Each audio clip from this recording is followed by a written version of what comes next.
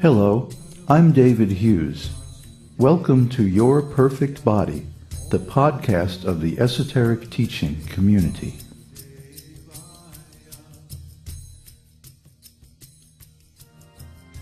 Today's selection is an essay entitled The Path of Spiritual Freedom.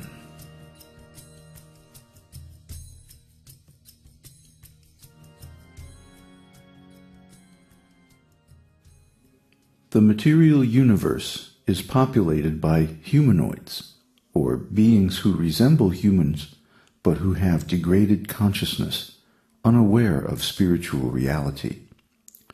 Their consciousness is concentrated only on the material dimensions of length, width, and height.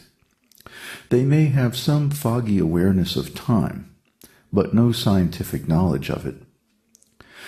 When they leave their bodies in dreams or at death, they travel up the way of the esoteric teaching to the gate of association. But because they do not have the key of desire, they cannot enter. They must come back again to birth, struggle, suffering, and death in the material world until they get it. Outside the path of the esoteric teaching, there is only materialistic ignorance and suffering. If a humanoid is very fortunate, he encounters the esoteric teaching through a book, another medium, or a personal invitation. The only qualification required to enter the gate of the exoteric circle is a sincere desire to know the absolute truth. Therefore, we say that the gate of association is opened with the key of desire. Anyone can read the publications or attend the meetings and seminars of the exoteric circle. This training by association will gradually inject scientific knowledge of consciousness and the three dimensions of time into the consciousness of the humanoid, who then has a chance to become a candidate for spiritual initiation, or a human being in the full sense of the term. If a candidate displays good progress in advancing spiritual knowledge and service, avoids the numerous pitfalls on the spiritual path, and attains the key of wisdom, he may be invited by the Master to accept initiation. Initiation, like marriage, is a lifetime commitment. But unlike marriage, there is no divorce court available. Therefore, one who is considering initiation must be very careful to ascertain that he is serious before accepting it. And the Master thoroughly tests all candidates before they may become initiates. An initiate becomes a full-time student of the Master and joins the community of the esoteric school. He is exposed to the complete absolute truth and learns about the three dimensions of eternity through the confidential scriptures of the esoteric teaching. He is also expected to develop a specialty in the transcendental technology of the teaching and to perform original research. He gets personal, individualized instruction from the master teacher and has access to highly confidential sources of spiritual information. Initiation is best for younger people who are still flexible and can adapt to the demanding lifestyle of an esoteric disciple. Older people who are set in their ways are often better off remaining in the exoteric circle and developing their spiritual knowledge in that environment where they will be more comfortable. After all, discipleship is a very difficult and demanding path. However, if one is determined to become a master teacher, it is the only way. It is not unusual for a student to remain a candidate for 10 years or more. Similarly, it is not unusual for one to remain an initiate for 25 years or more before becoming a master teacher. Many initiates have to take birth again before becoming a master. It is far better to err on the side of caution than to prematurely take on the responsibility for others' spiritual advancement. Therefore, it is best if one waits until there is no other alternative before accepting the duties of a master teacher. However, the overall aim of the entire organization of any school of the esoteric teaching is precisely to create such masters of spiritual wisdom. And there are ways to accelerate the process. Only the master teacher can know the entire technology of the esoteric teaching, for it is his duty to guide the students to their ultimate destinations. What does this mean?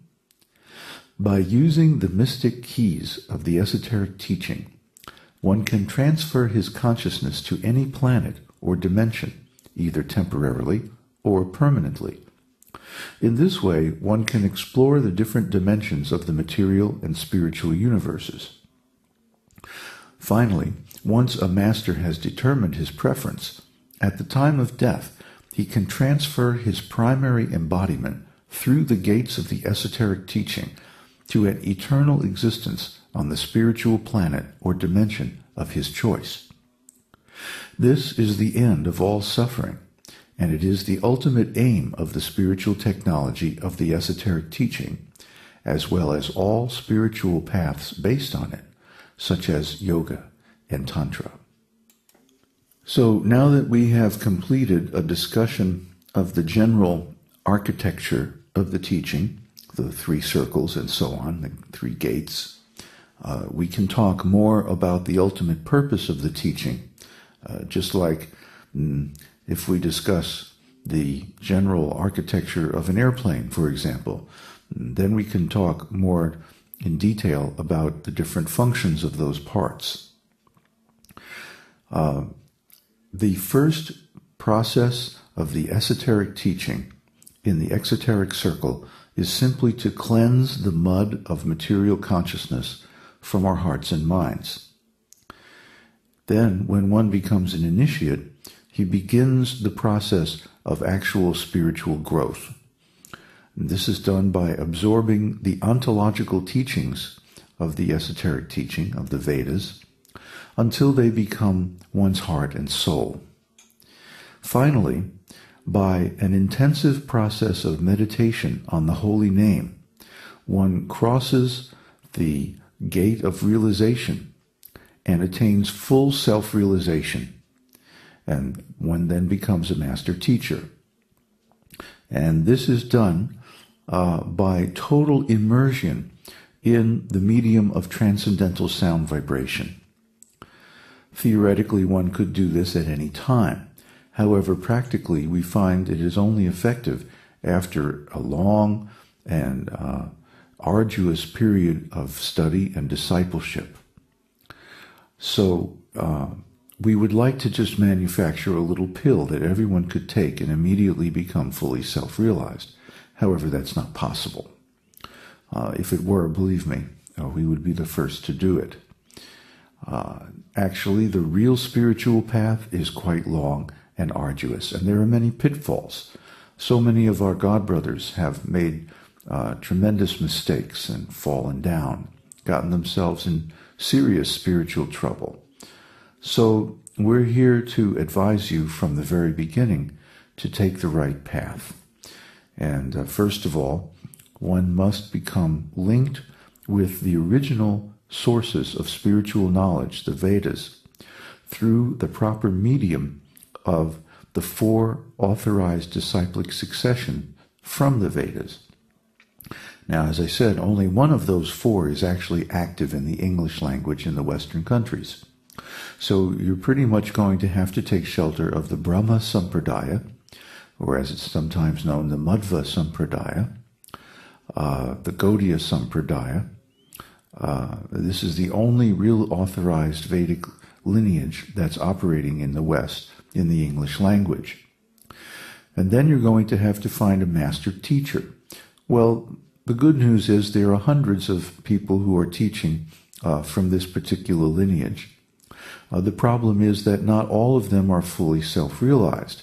And unfortunately, it's going to be up to you to choose which one you want to study with. And you have to make the right choice, or you're going to be limited by the level of advancement that your teacher has attained. So one really should only take initiation from someone who is fully self-realized. If only the world was that simple. Well, it was that simple. When I first became a disciple, there was only one spiritual master of the esoteric teaching in the West, my spiritual master. And luckily, he was a fully self-realized soul of the highest order. So we were